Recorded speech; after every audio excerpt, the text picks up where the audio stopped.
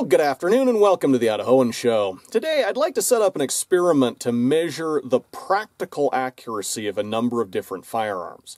Now, normally when a reviewer or anybody else goes to measure the accuracy of a gun, they try to measure the mechanical accuracy. And so they'll set up a bench rest or a machine rest if they have one, and they'll try to eliminate the human element to the greatest extent possible so that they can focus on just the accuracy of the gun itself without regard to who's using it. Now that's good data to have. But then you've always got the guy who buys a rifle because the manufacturer promises that it's capable of shooting sub-minute of angle groups, and takes it to the range where he can set it up on a solid bench rest with sandbags fore and aft, and zeroes his scope and verifies that yes, it is in fact capable of shooting a less than 1-inch group at 100 yards. So then he takes his rifle out to the field where he's big game hunting or something, and he sees a game animal off 300 yards away. He knows that his gun is capable of shooting sub-minute of angle groups, so, that means he should be able to put bullets consistently inside of a 3-inch circle at 300 yards, which is well within the vital areas of a typical big game animal.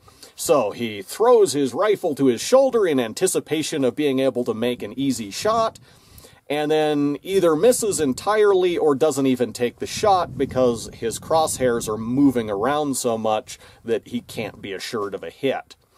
And so there's a difference between having a rifle that is capable of shooting a sub-minute of angle group when fired from a bench rest, and actually being able to shoot a group that size in the field. Now, obviously, shooting accurately in the field is substantially a matter of skill, but that doesn't mean that the gun itself is irrelevant. There's a lot of, shall we say, ergonomic factors like the weight and balance of the gun, the quality of the sights, the trigger pull, etc., that have absolutely no effect on mechanical accuracy, but can have a very significant effect on practical accuracy. If a gun is exceptionally heavy, or if the balance point is exceptionally far forward, it's going to be relatively difficult to hold that gun steady in an offhand position compared to something with a more favorable balance point or overall weight. Similarly, if the sights just aren't very good, that can be a significant limiting factor. And so, to measure the practical accuracy of a firearm, we need to reintroduce the human element into our testing. And specifically, we need to use a shooter of fairly average skill, because on the one hand, we don't want someone who's going to flinch and throw shots way off target or make other gross errors, because then any effects of the ergonomics of the gun on practical accuracy are just going to be overwhelmed by the user error. On the other hand, we know there have been people like Herb Parsons or Jerry Misalek who've been able to take ordinary firearms and do extraordinary things with them. And so we also don't want to use someone who is so incredibly or exceptionally skilled that they're able to overcome what to a normal person would be significant ergonomic limitations. Instead, we need someone of somewhat intermediate skill. Now, fortunately, I think most of the population of Idaho would probably qualify as being in that intermediate skill level. And I'd certainly put myself in that category, so naturally, I'm going to be our shooter for this test. So the way this is going to work is that I'll set up a target at a known distance. I'll fire a 10-shot group with a given firearm from an offhand position or other realistic field position, as the case may be. I'll allow myself to throw out up to one outlier if there are some clear outliers in the group, getting down to potentially a 9-shot group. We'll then measure the maximum distance across that group in inches, divide that by the distance to the target in hundreds of yards, and that'll give us an approximate measure of the 90% dispersion angle. And then the inverse of the dispersion angle gives us a measure of accuracy. Or, to put it in more practical terms, we can use that to calculate the maximum distance at which we could expect to hit a target of a given size 90% of the time. And we'll repeat this test with a number of different firearms, giving us an idea of the relative practical accuracy of some different types of firearms. Let's start off with a full-sized revolver.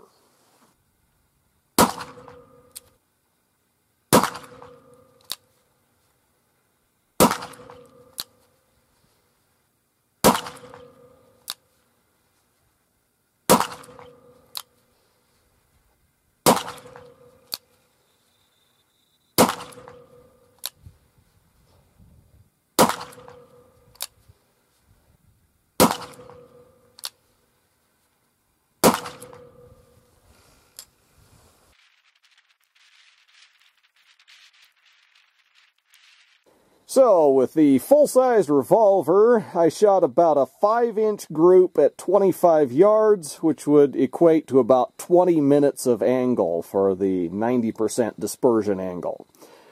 I feel like I've shot better groups than that with this revolver, even offhand in the past, but this is what I shot today. Let's also try a little snub-nose revolver.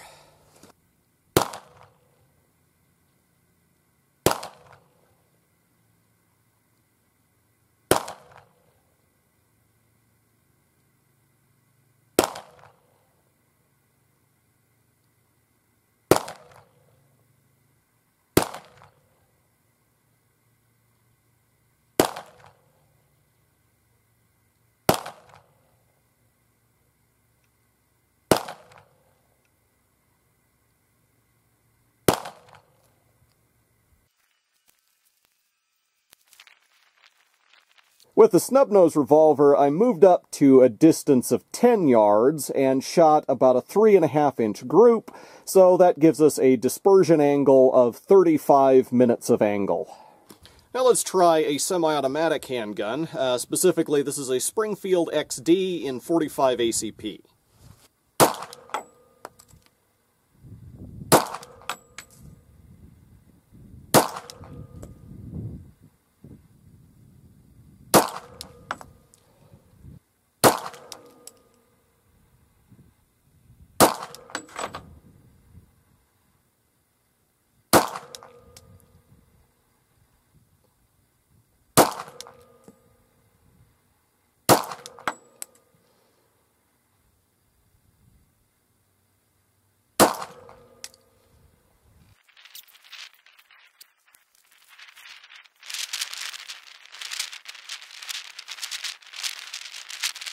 With the auto-loading handgun, I was shooting about a 4 3/4-inch group at 25 yards, giving us a dispersion angle of about 19 minutes of angle.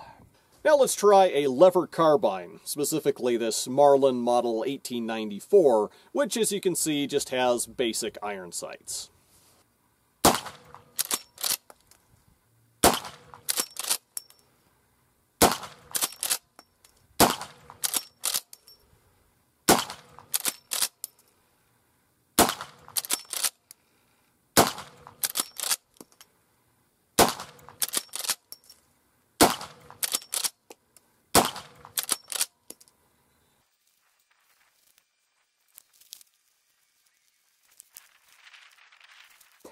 So, with the lever carbine, I was shooting about a 2 3/4-inch group at 25 yards, so that would correlate to a dispersion angle of about 11 minutes of angle.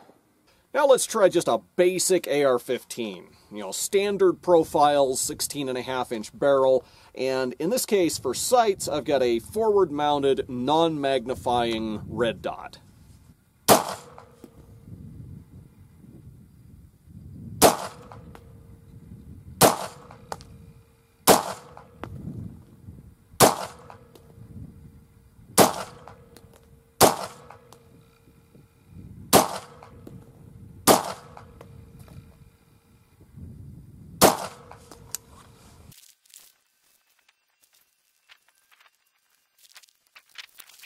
With the AR-15, I moved the target out to 50 yards and shot about a 5-inch group, so that gives us a 10-minute dispersion angle. And finally, let's try more of a target model AR-15. 20-inch heavy profile barrel, 3 to 9 power scope, which I'm probably going to leave on 3 for shooting it offhand.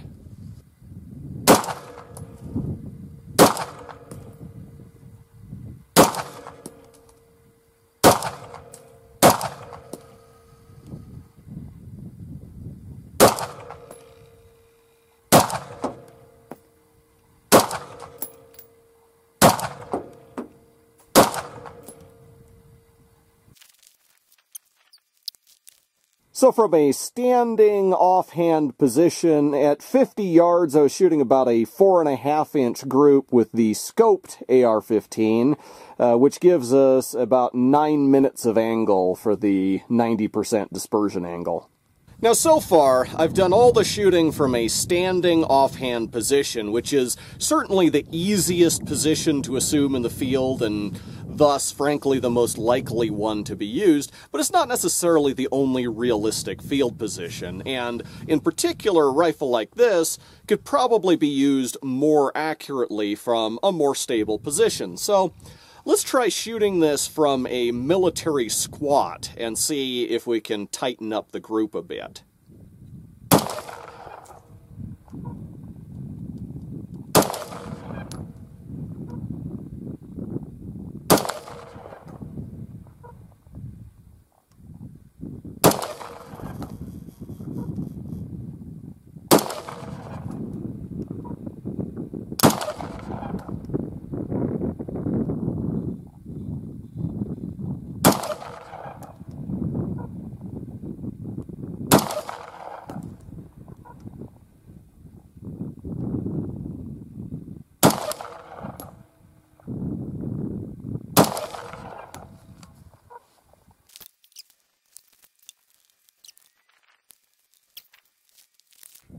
Shooting the scoped AR-15 from a rice paddy prone or military squat position, I was able to shoot about a 2 3/4 group at 50 yards, giving us a 5.5 minute of angle dispersion angle.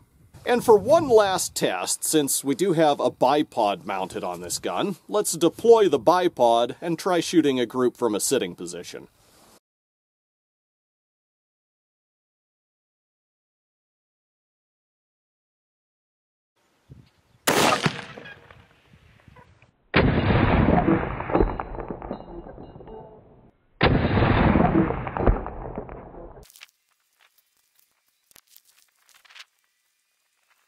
Shooting the scoped AR-15 from a sitting position with the bipod deployed, I was able to shoot about a 1-inch group at 50 yards, implying a 2-minute of angle, dispersion angle. I probably could have done better than that if my hands weren't getting cold and numb out here. Now, the one final thing that we should probably do to round out the test is to try shooting the basic AR-15 with the unmagnified optic from something like a sitting position.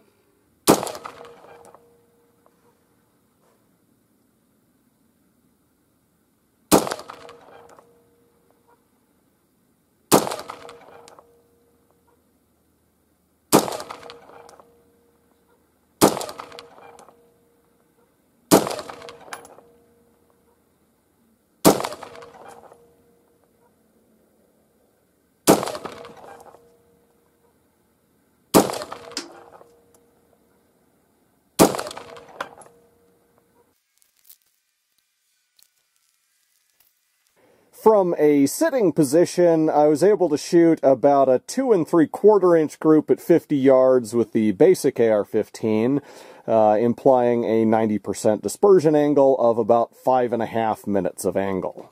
Okay, so I have tabulated the results and calculated our effective range for each of these guns, which in this case I am defining effective range as the maximum distance at which we can expect to hit the target 90% of the time. So if we assume a 6-inch target, then with the snub-nose revolver, our effective range is about 17 yards. With the full-sized revolver, it's about 30 yards. With the automatic, it was about 32 yards. With the lever-action rifle, 55 yards. The standard AR-15, 60 yards. The target model AR-15, 67 yards. And then using the target model AR-15 from the military squat position, it was 109 yards. And using the standard AR-15 from a sitting position, it was also 109 yards. While using the target model AR-15 from a sitting position with the bipod deployed, the effective range was 300 yards. Now, some overall results and conclusions. To start with, I notice that the accuracy of the two full-sized handguns, both the revolver and the automatic, was about twice the accuracy of the snub-nosed revolver. Now, I've always regarded, super compact handguns like that snub-nosed revolver as kind of a last resort. I would much prefer to carry a full-size or close to full-size handgun for EDC, if at all possible.